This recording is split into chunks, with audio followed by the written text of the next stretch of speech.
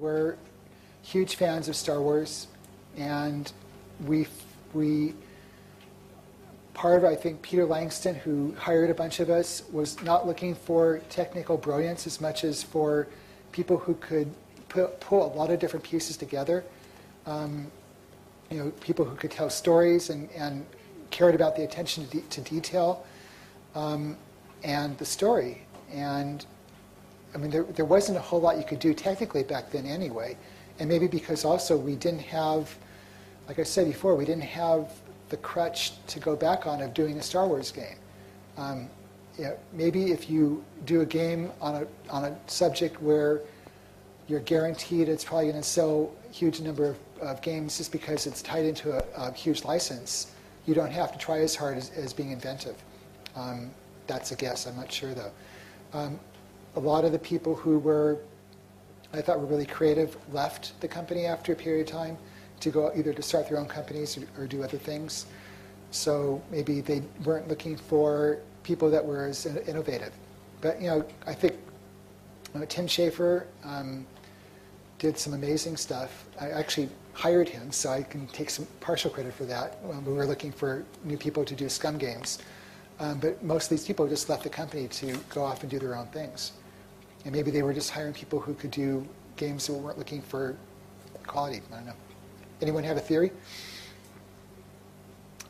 We couldn't fall back on Flash and glitter, so we had to come up with a new story, gameplay.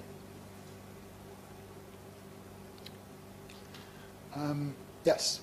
What's your favorite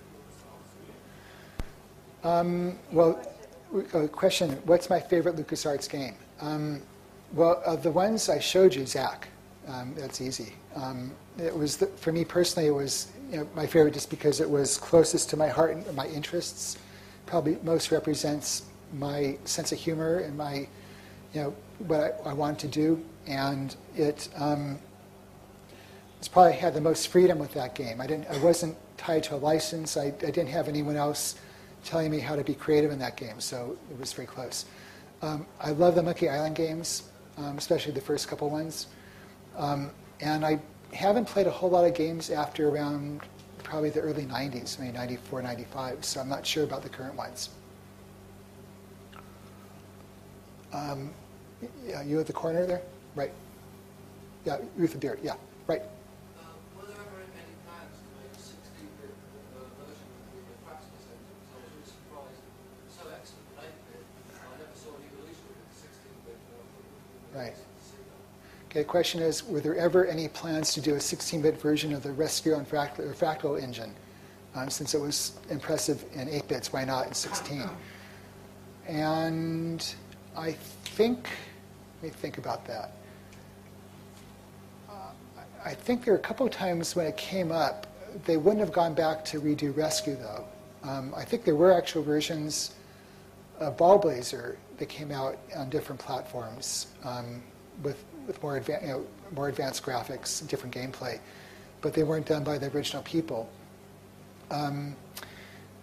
So I guess the answer is no. Part of it might have been because the knowledge to do it left when Pixar left and when Charlie Kellner left. So Charlie learned the code that Lauren created, and he was probably the last person that could have done it.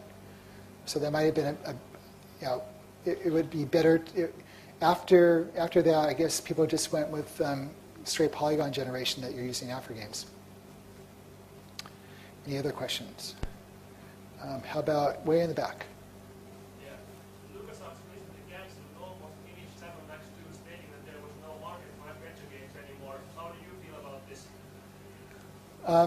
Okay, the question was, the statement first was that LucasArts recently canceled, well, I know they canceled Sam & Max 2 and Full Throttle 2. Those are the two you're talking about.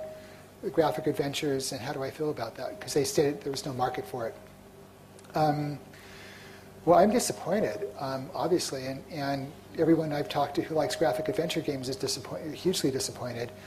I had the opportunity to talk to the marketing person, who I'm sure was involved in the decision, and it sounds like it was mostly an economics issue. Back when we did Zach, it cost us $150,000 to produce. It took us about 9 months, eight or 9 months to create the game. And of course, nowadays, games are in the $10, $20, $30 million range, take 2, 3, or 4 years to produce. And as the games advanced, people, each one had to be more movie-like. So the cutscenes became much more elaborate, the animation was much more elaborate, the production values much more expensive. We had a team of maybe 5 people working on Zack, 2 full-time scripters, maybe 2 artists, and someone part-time working on the engine. And current games could have 40 to 60 or 70 people on them, so they're like film productions. So if they can't make their money back, and they can't be assured of making their money back, they don't want to spend it on a game where there's not guarantees. So I think it's basically an economic issue. And things get worse when you're working on platforms like Xbox or PS2, where you have to pay something like $10 per game to the manufacturer, to Microsoft or Sony, just to issue a game. So cost of goods goes way up over PC games. And so it's money. If someone could convince them that the graphics weren't all that important, and that a game with a story that could be done in 6 months for maybe $1 million budget instead of 10 million or 20 million, could still sell, then maybe they do it. And I don't know how you convince them, other than maybe if one of the fan games that were being produced actually took off, or if some company that could pull something like that together had a game which was enormously successful, then all the big publishers will copy that and start doing things just like that. Look at Myst as a last example of something that sold 2 or 3 million copies and started a whole wave of a new type of game. Even though none of the ones that were made afterwards did anywhere as well, publishers just same thing with films. You see a film that's successful, soon after you see 3 or 4 films that are copycats. So just dumb marketing.